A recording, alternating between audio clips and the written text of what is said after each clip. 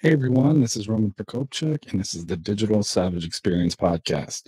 Today I have with me John Henry Parker. He is a behavioral assessment analyst and writer who authors work about his own personal hero's journey through trauma, grief, loss, recovery, and personal transformation. Thank you for joining me today.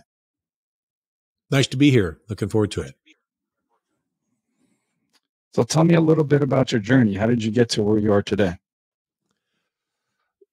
Well, the journey has been a real adventure getting here. Through a lot of adversity as a child, a lot of abuse from my father as a child, and then a lot of violence in the neighborhood around me, and then growing up into a young man, and then going in the Marine Corps, more violence.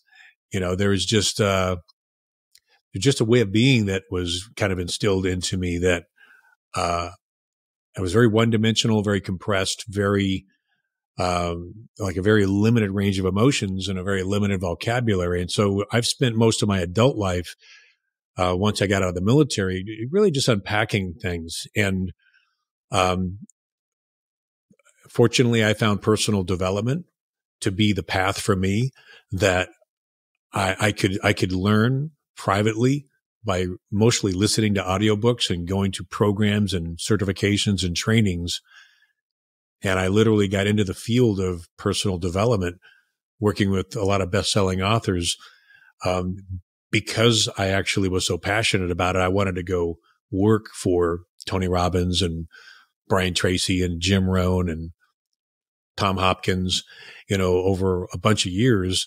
So I could literally learn how to walk, talk, and act and be a civilian, look somewhat normal and really function in the world of successful people. And so I use that as an opportunity to understand myself. And then I became a behavioral assessment analyst about 30 years ago, because I study myself more than anybody else. And I really work with a lot of leaders, a lot of CEOs, a lot of companies, looking at conflict, looking at leadership development, looking at talent acquisition, that sort of thing. But the parallel to that is my passion projects. I've been working with traumatized combat vets for the last 25 years. And really the struggles that veterans have making it back into the world after military service. And that's what brought me here today is working harder on myself than anything else. And I've authored a couple of books. And really what it is, Roman, is like looking at my life experiences and being able to write about them is a therapeutic writing process that it never was supposed to turn into two audiobooks. But after a lot of soul searching, I decided to publish this very personal amount of work about the journey. So it's not the typical self-development book about do these 3 things and you'll be successful. It is about visceral learning through experiences. So the book that just came out is called Be the Dawn in the Darkness. And the subtitle is The Relentless Pursuit of Becoming Who We Are Meant to Be. So I took a lot of time to intentionally create those titles and the subtitle because to me, I love watching people learn and grow. And I do that through storytelling and personal experiences.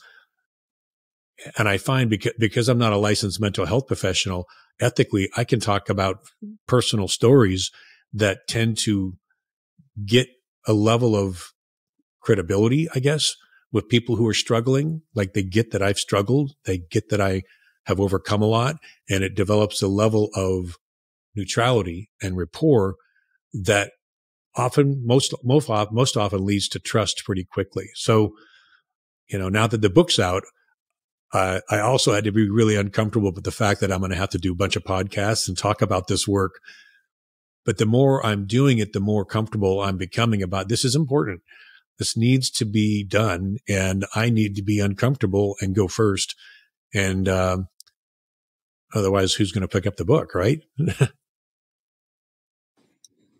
Yeah, I think it's important to be relatable. Oftentimes, obviously, coming from a situation where you understand it, where you can help other people. So finding like myself being a foster parent, like people say it's commendable, but I need another person that's a foster parent to understand kind of the struggles and things that I go through on a everyday basis per se.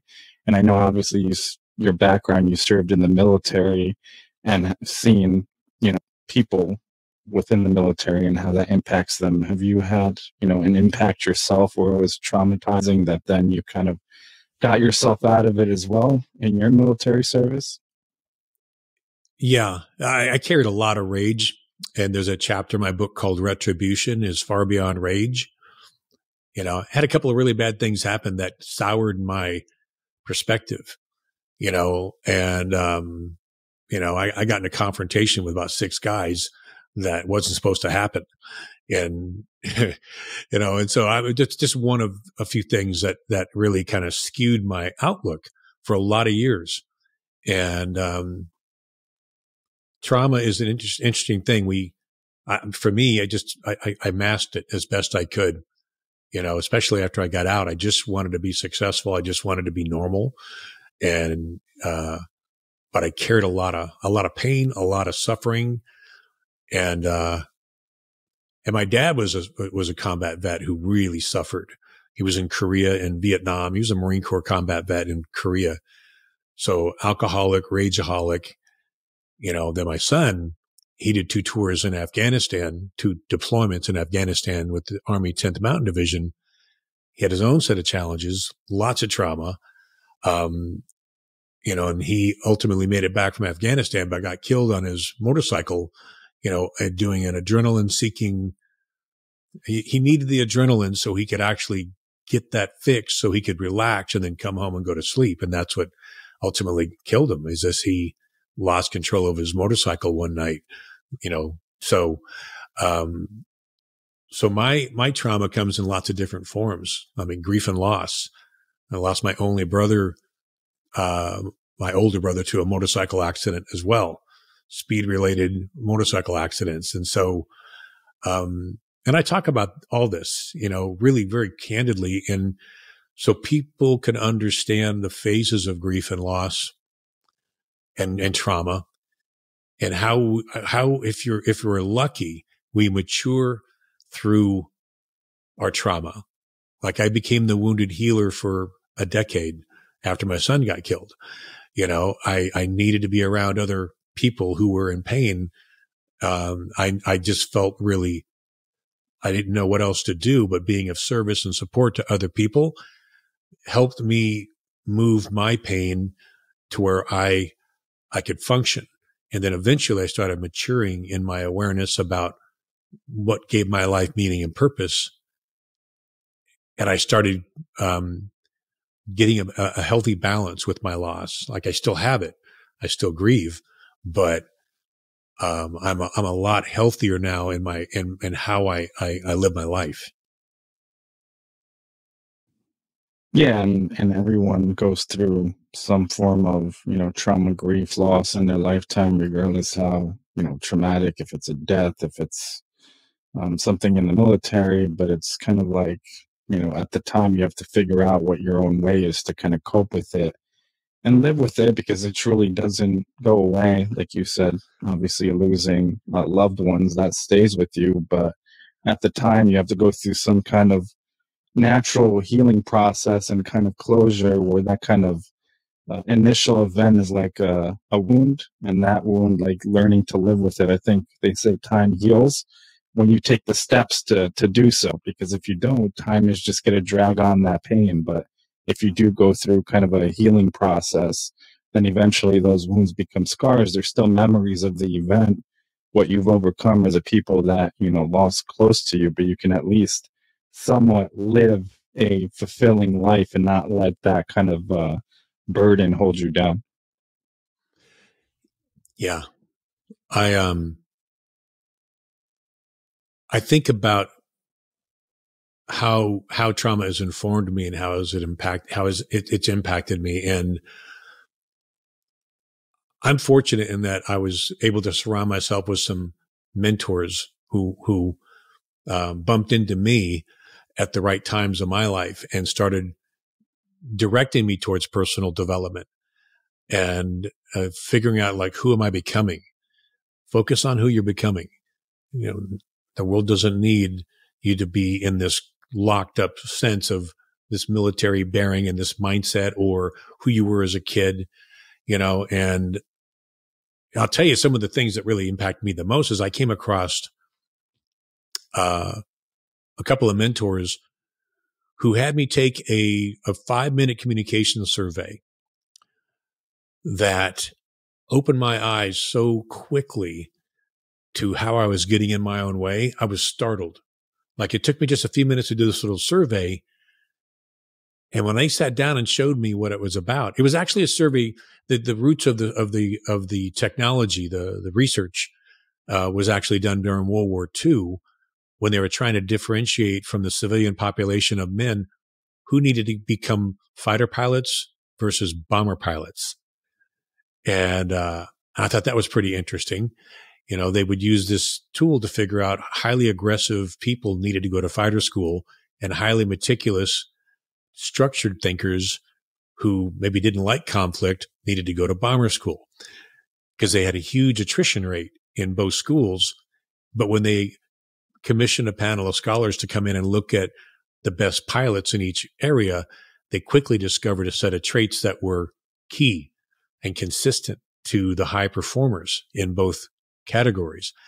So I came across this survey like 35 years ago.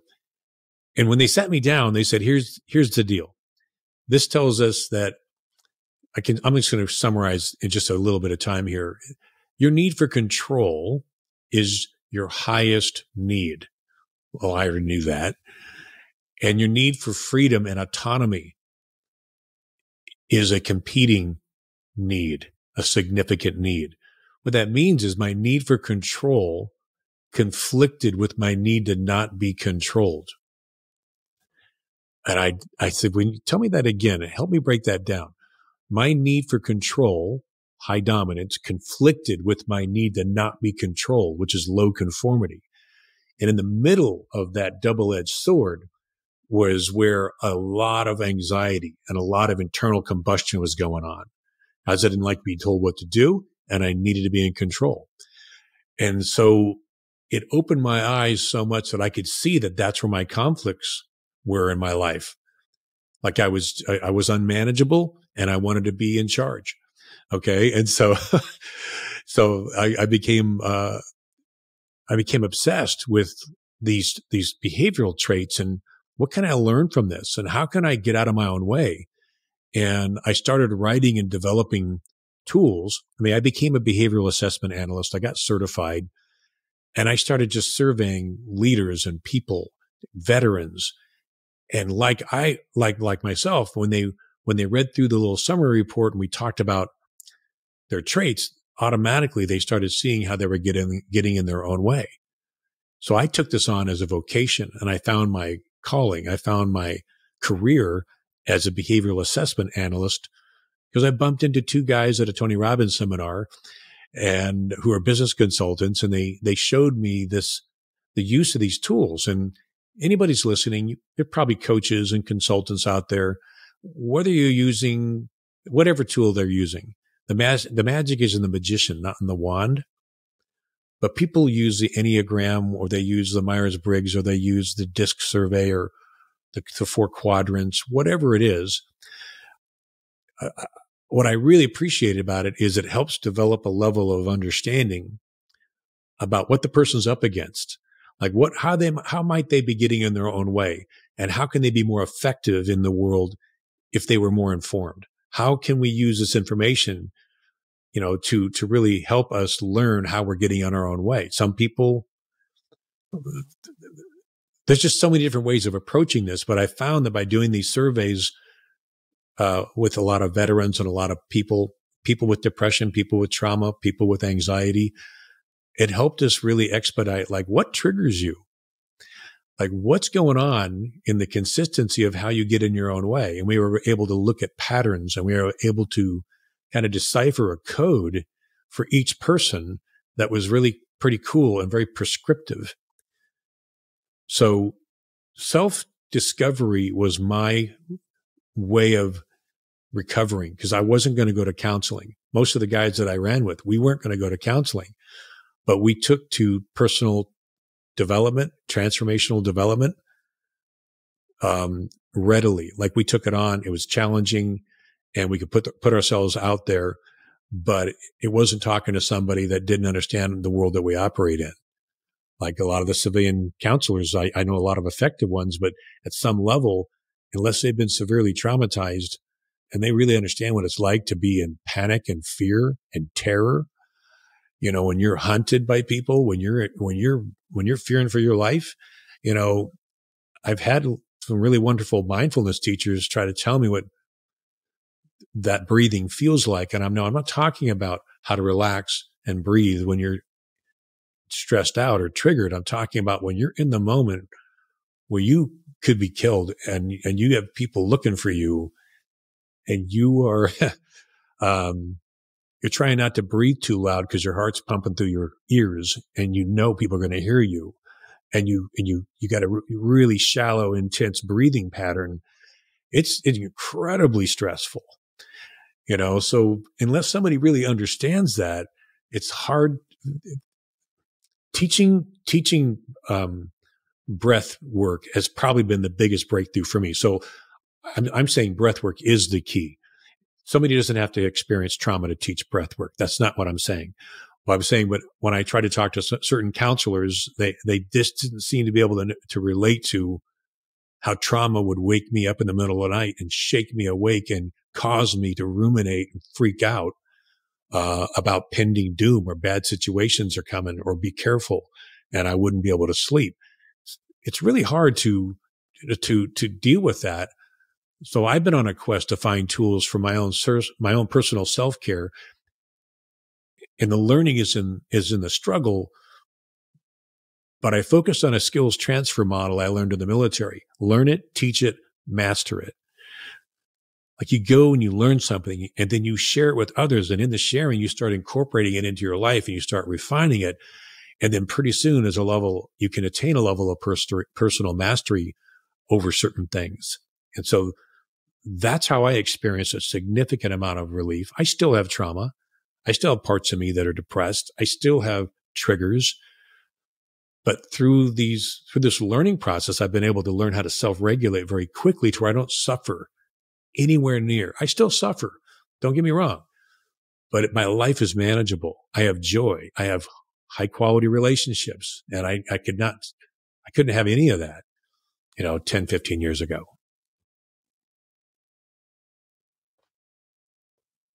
Yeah, I agree. I think it's also one of those things that you have to come to a situation where you become self-aware of, what you are dealing with, where have you gotten, like how far you maybe have spiraled, and kind of like taking accountability. Because if you don't take that first step and acknowledge you have a problem or some situation where you're like quick to anger that's not proportional to a situation, or like your coping mechanisms are usually like, drugs or alcohol to kind of numb and stay numb and not feel what, you're feeling. And like you mentioned, like out of the military, the suicide rate is like crazy high. There's not enough done for military vets. And you see a lot of homeless military vets with post-traumatic stress or other things that they've experienced.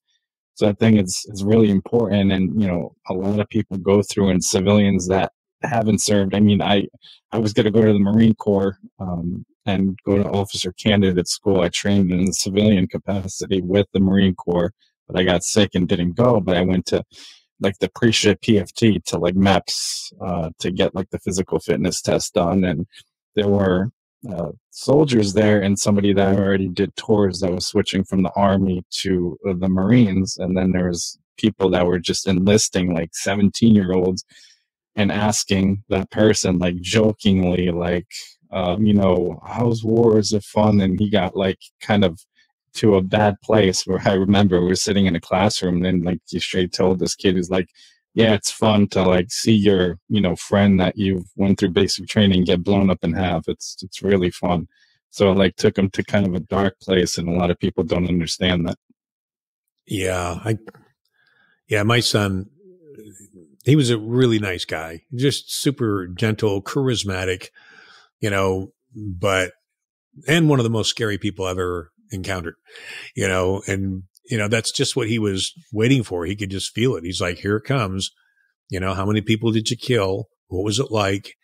And he just tries to be nice about it. So I when I'm talking to most everybody, it's just like, please don't ask those questions. This is not something to be playing around with. It's morbid curiosity. Like I was in the Marine Corps in between conflicts. And this is important because my dad was a traumatized combat vet. My son was a traumatized combat vet. I was in a special unit in the Marine Corps. We traveled a lot. We got to do a lot of work with NATO forces, that sort of thing. But when I was in, we didn't get called up to go to combat. And it's what every Marine, every soldier, everybody needs to be tested, especially if you're a young, idealistic, recruit. And that's why you do it, is I want to go be tested. And I was really, I called it combat envy. I had combat envy for a long time because I just needed that. And until my son called me from Afghanistan and said, I'm too fucked up to come home, everything just kind of went away at that moment. Like, wow. Like you almost went in the Marine Corps, and we would probably be having this conversation right now. You'd be a whole different person. Because when you told me you were going to go in, about when you were going to go in, that was in the thick of it, man. So you would have been an infantry officer in Iraq or Afghanistan, and your whole reality would be different. And it's an honorable thing. But, when you told me your background about, migrating from the Ukraine and getting to the United States and growing up here, it would have just, like I said, we would be having a whole different conversation right now. So for me, I found out that, most of the veterans, whether they went to combat or not, the biggest disservice that we're doing as a military, as a government, as a veterans administration is we're not letting them know before they get out, hey, you're going to go through an identity crisis. You have your identity right now, which you can see on your uniform and this persona as as a service member. Every day you have a mission. Like, you need to complete these missions every single day. You know what they are. You know what the conditions for satisfaction are. And we're goal-oriented individuals. We need that. And then meaning and purpose. I can tell you, you walk around, you're serving people with all around you who rely on you. You rely on them. And you serve in your country. You're part of a special unit. You've been galvanized into a mentality, especially if you're, in the Marine Corps or in the Army, certain levels of units. I mean, you develop a persona and an identity and a sense of deep meaning and purpose that is, it's hard to shake. And then when you get out, who are you? What is your identity? Who's going to give you a mission? Like, what gives you meaning and purpose? And the vast majority of veterans walk around with this big void and don't know what to do with it. And we get in trouble. We self-medicate. It leads to problems, the divorce rates, domestic violence. I mean, unfortunately for veterans, there's just, there's not a lot of direction around, hey, you got to reinvent yourself. You got to really go through a discovery process to really understand who are you without this military persona. And some people get out, like if you're in the Air Force or the Navy or certain parts of the Army and the Marine Corps, you get trained in a vocation where you get a job in the civilian sector. Okay. And so if you're traumatized and you have big time problems with that, you can turn your life into a new mission, and you can avoid your problems by investing in yourself. That's different because you find something to do. But in later years, I find when veterans start retiring and those things start coming back up, they still have to resolve them. Or when we get in our own way and we get in trouble, or we're having family problems or whatever, what I find myself most often doing is they need to get back in touch with that part of themselves that was extremely clear about who they were. And we often go right back to their military identity. What was the significance of graduating and becoming a Marine or whatever it was? And it's a way of kind of snapping back into identity, mission, meaning, and purpose, and reorienting a person who's been successful after they got out. But I found most of the at-risk veterans that I encounter that are suicidal or that are losing hope, they're in need of deep personal transformation. And that's what my work's about, really, is about how do you do that? How do you rediscover who you are and who you're becoming? And how do you ask for help? How do you find mentors?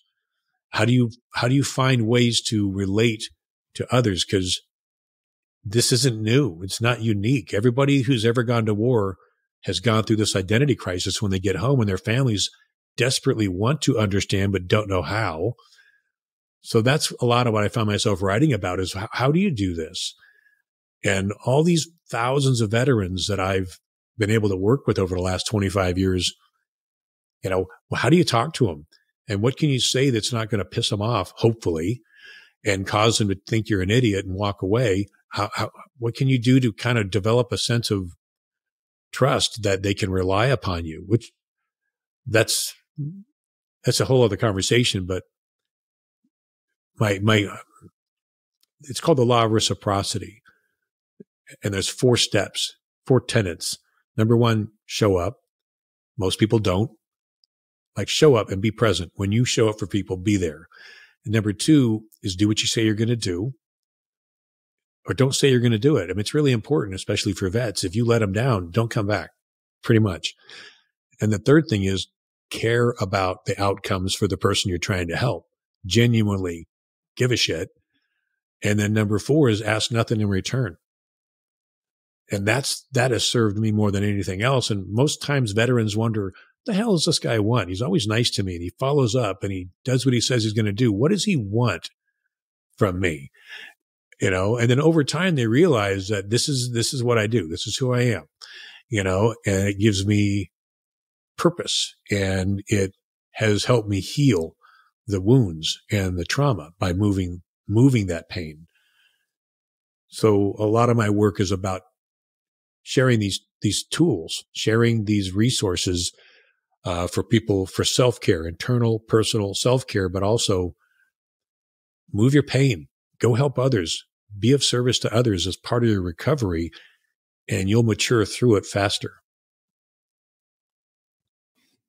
Yeah, I agree. And, I got to, take that 5-minute survey offline. Prior to that, I think it's important to at least have kind of a baseline to understand if you're honest about what you're taking, because even if you're given, a survey, a series of questions, or have a conversation, if you kind of sugarcoat past like the issues and make them less of what they actually are, then it's never gonna, be an accurate kind of sample set or, anything in terms of kind of a data-driven approach to solve a problem. And I think, like you mentioned also, I think it's important when you're going through something, get perspective about what truly is important in your life, what you're thankful for in life. I know I've spoken to a few people where they'll wake up and, they struggle with different things, and they'll write down on a Post-it note like 5 things that they're thankful for, and try every day to write it down, but not repeat it, something that they wrote down a day before, ever. So like that exercise, and especially like dealing with things, seeing how other people live, certain things you may be going through, and then you see, like myself as a foster parent with kids, 3, 4, 5-year-olds have gone through more so than most adults will in their lives. It puts things into perspective and sometimes kind of realigns your thought process and helps you kind of, like you said, when you're at service to others, when you're going through something, I think it's like very therapeutic and helps you through your own journey as well. Yeah, you're not alone, and I also find that being able to talk to individuals about what they're working on, and not just generalizing things like do this and everybody will be happy and this works for everybody. Well, it doesn't work for everybody, so I really look at, just really being more prescriptive, like what are the unique characteristics of the person that I'm trying to help? Like you took that little communication survey. Took 5 minutes, just a bunch of adjectives. Okay. But you mind if I just give you a little snapshot of what it is that it gleaned? Sure, no problem. So basically, I'm going to send you a little report from it, but basically, what it said about your traits is that you like complex subject matter, like problem solving. Like there's a level of complexity and a level of structure and a level of detail orientation that this tells me you can handle. So if I just wade into conversations with you with no substance and no structure, no strategy, and just want to small talk and chat with you, that's probably not the best strategy. Would you agree with that? Yeah, I mean, it's also kind of like my upbringing. So I like getting to the point. I feel like a lot of the time, like, a lot of conversations are superficial. When you meet someone, it's just like figuring out how that person can benefit you in a way, and it's not like a meaningful connecting. So like a lot of like even yesterday I was at like an event, a conference where there was networking to really like weed through that, because I hate like, what do you do, where you're from? And then like, oh, maybe you can help me. And it's like, I'm not interested in that. But when it starts being a deeper conversation and it like connects, then I kind of like put on, a switch where it's like, okay, this is like, positive. Right. I work with a lot of different people and veterans. They have similar traits. It's almost like it's like a structured, like a scientific mentality where there's the ability to understand really deep, complex subject matter. So that's what fundamentally it said about your traits, and the fact that you're able to get on these podcasts and engage people. The more podcasts that I listen to of yours, they're specific, they're meaningful, they're intentional. You're not just getting onto small talk and chat with people. It's really interesting subject matter. Okay. And so the ability to get into how things work and how they matriculate into, processes and methodologies. So there's a lot going on with, I think the intention behind, like digital savage experience. Like there's a lot going on in the conversations I've heard in your podcasts. So that gives you a little snapshot. There's a lot more to it than that. But if I'm talking to somebody who's more personality driven, highly extroverted and exuberant, we're going to have a whole different engagement. Okay. Or if they're super warm and sincere and they don't like conflict, I'm going to be mindful about engaging in too much difficulty in the conversation. And if somebody is really super structured and they need detail and they need to make sure things are done correctly, that's a whole different conversation in and of itself. So these types of resources are really helpful when you're getting to know people. And quite frankly, you're right. If I just said, hey, take this survey and I didn't know you, if you didn't have a reason or a purpose, you're going to get kind of any kind of response. It's unpredictable. But if you create a reason, like when I'm dealing with veterans, you want to go to school or you want to get a job? I want to go to school. All right. So let's get in possession of some insights that will be helpful for some outcome-based education. Let's take this little survey. If they say, I want to get a job, okay, then let's look at some career planning. Let's look at some vocational planning about what you might more naturally be fit to do. And so let's take this little communication survey. So when I have a purpose and an intention behind taking it, people are much more likely to get invested in the outcome. And we have really authentic, important conversations about where they want to go from there. Yeah, I agree. And like you said, it's kind of like not one size fits all. With a lot of things in life and in business. I'm coming from the marketing field, so a lot of agencies I've worked with, it's kind of like a cookie cutter approach. Everyone gets the same thing, and it's going to work and deliver results for everyone. Well, that's not necessarily the case. Some people take medication to deal and cope and get in a mindset. Some people don't need that, where they can use more like holistic approaches, prayer, religion, and other things like that. So figuring out kind of like what your healing process is and what you have to kind of overcome, I think, leads you to, a better result when it's tailored to that specific person and what they're going through. And like I said, even with marketing and in general stuff, like my aspect is like I'm very kind of like data driven, or I need as many facts, and sometimes I overanalyze, especially if I'm taking a test or something like that. I'll finish one of the first people, but then one of the last people to turn it in. So I have to be like meticulous and kind of second guess myself a lot of the time, play out like every scenario before I even do something, which at times is positive and sometimes it's not, because I lean to the side where there's too many negative things that can happen, and potentially I'm not going to do that. But I've had to overcome that, because that's taken away from certain like rewarding experiences. So stuff like I'm afraid of heights, but I went skydiving. So at some point where I was pushed out of the plane, at that point I can enjoy it, because it's either you land or you don't. But getting me to that point was that kind of like obstacle or hurdle that I had to overcome. Well, yeah, if we're looking at personal development, and I'm thinking back at your traits, you're using the descriptive words, like you'll analyze things like crazy. So one of the things that I discovered for myself was how to reframe. Like when I get triggered, and when I work with people and we start identifying what triggers them, like for me, it was like being disrespected. Okay. When I was in the military, I got in a lot of trouble because of that. A lot of conflicts. But when I started asking myself a question, do I really need to be irritated with this person right now? Or is it just my need for control getting in my way? Is this just my need for respect getting in my way? And every time I asked myself that question, I would say, oh man, this is my nature and I'm getting tired of it. I need to do something different. So I started asking myself that question sometimes 50 times a day, because I was working in cultures and organizations that were really irritating. But I started noticing my nature. And when I work with people that have like this high conforming need for structure and need to get things done correctly, their biggest concern typically is they hate being caught without the answer.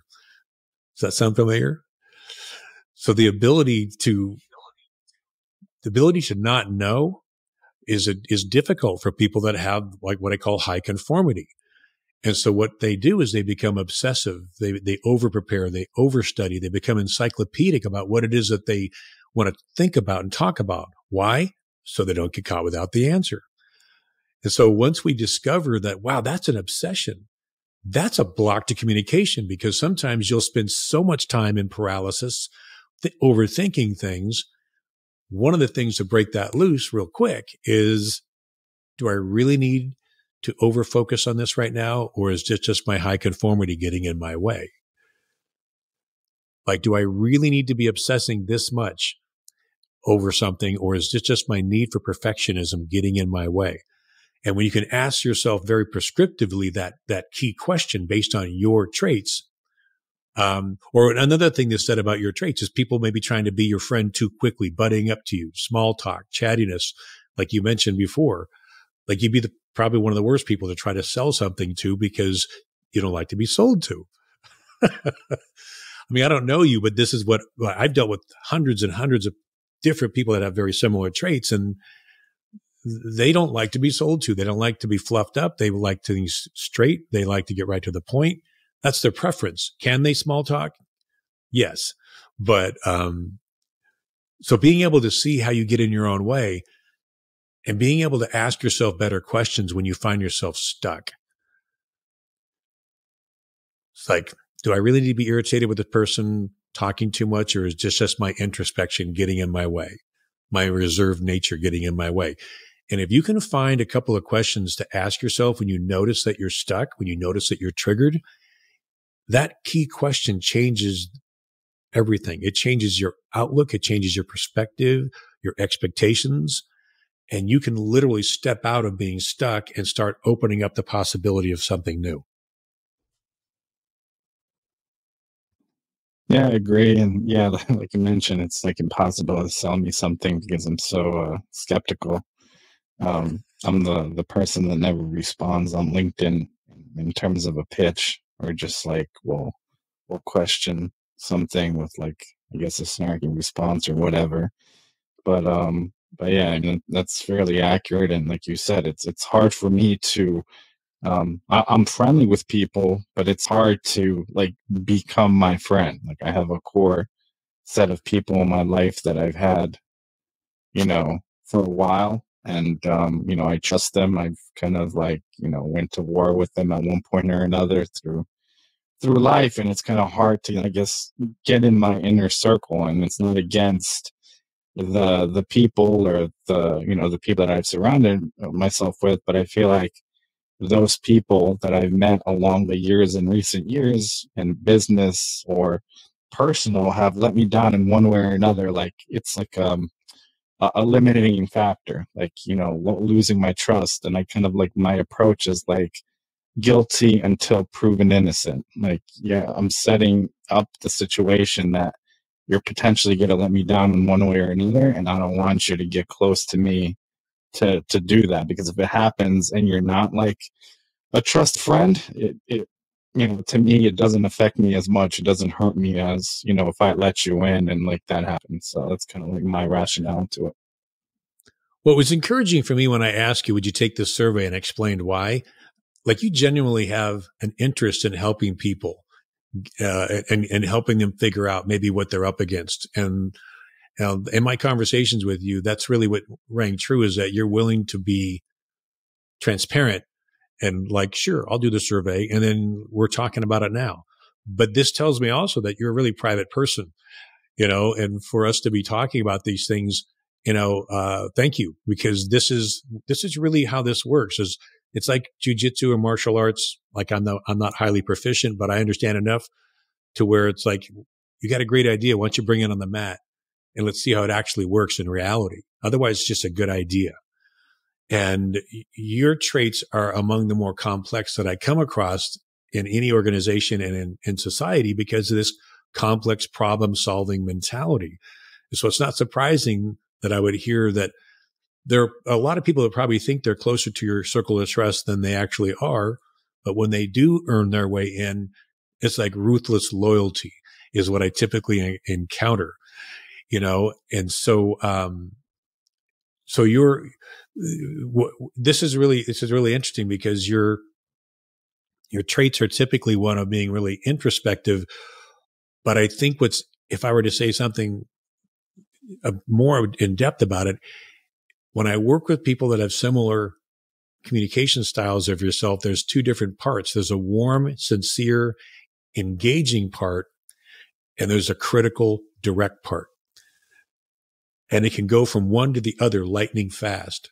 Like somebody could be startled because it can go from warmth and engaging to very critical very quickly, and that can have a startling effect. Does that sound familiar? Yeah, I've done that. I mean, it's something that I kind of try to, I guess, work past, especially in like relationships with family and friends and like my wife, and also like the dynamic of one, not understanding kind of that switch, and two, like the things that impact me as a man and what I've experienced versus what, impacts and emotions women are highly different as well. So that kind of like not understanding, like thinking that, I'm mad or angry, but I'm actually fine. But it's like that kind of switch going off, like you said. Well, this is a great for introspection, because like this just tells me that when you're not smiling and laughing at my jokes, it doesn't mean you're pissed off or you're angry or you're irritated. It just means you're in your head, right? So that's Yeah, where pretty that's much. really And I've had that in kind of like networking things. It's like, oh, are you enjoying yourself? You look like you're like kind of distant or like upset. And like, no, I'm fine. I'm not like a person that follows stoicism, but like coming and being born in Eastern Europe during the former Soviet Union, just kind of the mindset and being kind of oppressed as a society, and being able to worship and stuff like that. I think that has an impact on all of society and how my parents kind of started raising us, and then we came over here. So I think there's a level of that as well. I have a close business associate who's very similar in his communication style. And we'll be on calls, and afterwards I'll be like, how you doing? I'm fine. Well, why don't you tell your face? Because you look like you're thinking way too hard on these calls. And so he has to consciously think about, oh, okay, how am I coming across, a little more so than he would naturally do. But because we deal with people and clients all the time. And so it's something that he has to remind himself of is to really come out and be more engaged, be more personable in those moments. Because when he's just in his head, he looks super serious. So thanks for letting me talk about these traits, because this is really what's important. Is I train a lot of coaches and consultants and people in the addiction and recovery community how to use these types of tools to better understand why people self-medicate, to better understand people's triggers. And so once you understand what you're up against and what triggers you can self-regulate, because our life happens between our triggers. But if you're walking around triggered all the time, you won't know the difference. But by doing this work and starting to identify what are my triggers, how am I getting in my own way, you can recognize more quickly, wow, I'm triggered. And I actually help people understand. Say to yourself internally, wow, I'm triggered right now. Or like if I'm with my wife, I'll say, I'm a little triggered right now. And she knows that I'm okay. I can take care of myself, but she doesn't have to try to jump in and do anything. And it's actually helped us a lot, because she'll just give me some space. I'll self-regulate. I'll come back and I'll be just fine. But these are little tools that can really help a lot. And so helping people identify what they're triggered by and how much time they spend. Like what happens is once you start recognizing that you're triggered more quickly, those episodes that may have been full blown start shrinking into little blips. And pretty soon you're triggered for a nanosecond instead of an hour or two. And our life happens between our triggers. So that's really what a lot of my work is about. And it's what I write a lot about in my book, is just how do you understand your traits? How do you understand your triggers, and how do you self-regulate? And so there's some processes that I do teach that are kind of prescriptive, but mainly it's from the personal experience of being in a traumatic episode. Like, how have I been able to find ways to work through it? And the more I share this with other people, the more they find that they can borrow it. They can take it and make it their own.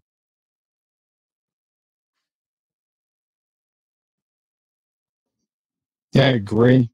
So I really appreciate you stopping by today. Can you let the audience know how they can find you, or they can find the book? Anything else you have going on? My first book is called Transitioning Veterans, How We Get in Our Own Way and What to Do About It. It's an audiobook that's on iTunes and Audible. But if you go to transitioningveteransbook.com, if you're a veteran or somebody who cares about veterans, you can listen to the whole hour and 20-minute long audiobook right there on the website without having to buy it. It's a legacy project for my son, Danny, and he helped me conceptualize this whole thing, and he was supposed to help me record it. But so I finished that project in 2017. And my latest book is called Be the Dawn in the Darkness, the relentless pursuit of becoming who we are meant to be. And if you go to harvestingwisdom.com, you can check out some of the chapters for free. You can listen to first four chapters for free. There's an Audible audio file, and you can, of course, find it on Amazon and Barnes and Noble. So that just came out in late March of 2023. And so the reviews that I'm getting back are pretty incredible from a lot of different folks from different walks of life. And, I think a lot of men get a lot out of it because this is about men's work. A lot of my work is about men's work. But there's a matriarch, my great aunt Gladys, throughout the whole book that is a very powerful, intelligent woman in my life since infancy that was able to provision me for the hero's journey that I was on. And she stayed with me into my mid 40s. And when she passed away, she just shared a lot about how to live my life. And my wife said it really well. She provisioned me to save my own life at a very young age. So this book is about Gladys. It's about honoring her as a mentor, as a matriarch of our family.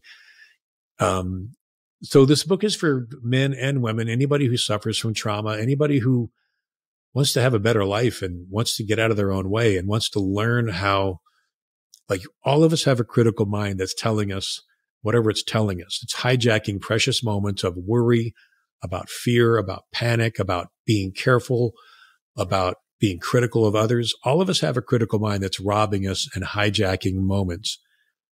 But I just want to tell everybody and remind everybody that that part of you works for you, not the other way around. And there's a way to reel in that habitual negative aspect of ourself to where we can have a life and we can learn to manage that part of ourself, because it's not really who we are. There's a part of ourselves that needed to handle things that becomes that critical mind.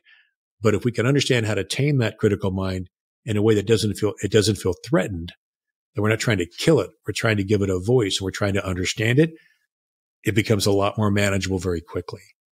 So that's what a lot of this writing is about, and the audiobooks are about.